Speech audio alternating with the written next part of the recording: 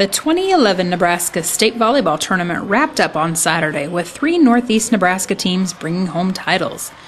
A win on Saturday in Grand Island made the state championship twice as nice for Lutheran High Northeast. The defending state champion Eagles captured the Class C2 State Volleyball Championship for the second consecutive year at Heartland Events Center on Saturday night, topping Ord 23-25, 25-10, 25-13, and 25-22. Against Ord, the Eagles found themselves on the losing end of the opening set. It was the first time this year where Lutheran High dropped an opening set. Lutheran High made up for its early loss by controlling the next 2 sets from the opening stages. The Eagles took a 6-1 lead in the second set with Elizabeth Gebhard's first kill of the match.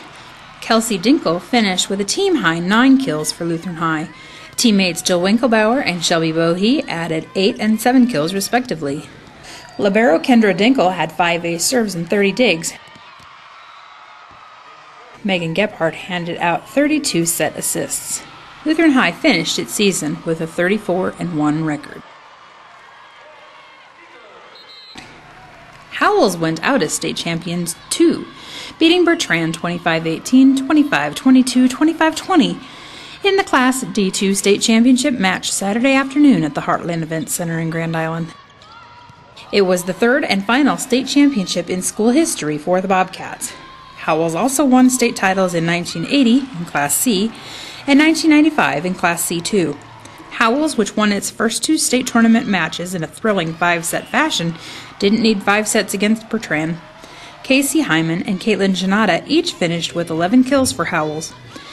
Hyman also led the team with 4 blocks. Haley Kampschneider, Mackenzie Polacek, and Janata were each credited with 3 blocks, and Amanda Everett had 31 set assists while Janata had 13 digs. Howells finished the season with a 29-4 record. Wrapping up the day in Class D1, the Humphrey Bulldogs made the best of the school's first ever trip to the state tournament by beating 2-time defending state champion Exeter Milligan in 4 sets, 25-22, 17-25, 25-22, and 25-20. Alyssa Fraundorfer was the workhorse for the Bulldogs. The junior middle hitter knocked down a match-high 31 kills against Exeter Milligan. She and Shay Fraundorfer each had 4 blocks for Humphrey.